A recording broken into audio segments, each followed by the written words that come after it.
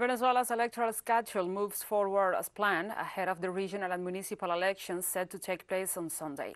The elections for indigenous representatives in 8 of the nation states will take place on November 26. Our correspondent Brian Muir brings us details on the preparations ahead of Sunday's vote. Over 356,000 troops were deployed as part of Phase 2 of Operation Republic, designed to guarantee the integrity of the electoral process and the safety of 14,262 voting centers, the candidates, the public, and around 300 international election observers from 55 countries. The Bolivarian Armed Forces will work with the Electoral Commission to guarantee Article 5 of the National Electoral Law. It will guarantee the safety of the voters and guarantee the safekeeping of the electoral materials throughout the entire nation.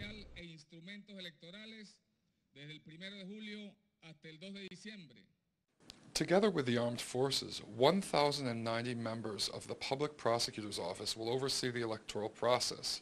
In all, over 500,000 people are involved in the management of the elections, including committee organizers, members of local electoral boards, and the technical and operational staff of the National Electoral Council. This election on November 21st represents an important event in the life of the Republic. Elections represent the moment in which citizens congregate in all of the voting centers to guarantee the principle of popular sovereignty. It is an expression of republicanism which enables the people to decide on their collective destiny. Election officials say that 90% of the scheduled tasks to guarantee smooth elections have already been carried out. Today, 18 tests will be conducted on the electronic voting system, and on Friday, over 30,000 electronic voting machines will be installed across the country. We guarantee to the electorate that these machines are only operating with the system that was installed by the National Electoral Board and that they fulfill the requirement of registering votes. This is why this auditing process is so important. It gives security to the voters.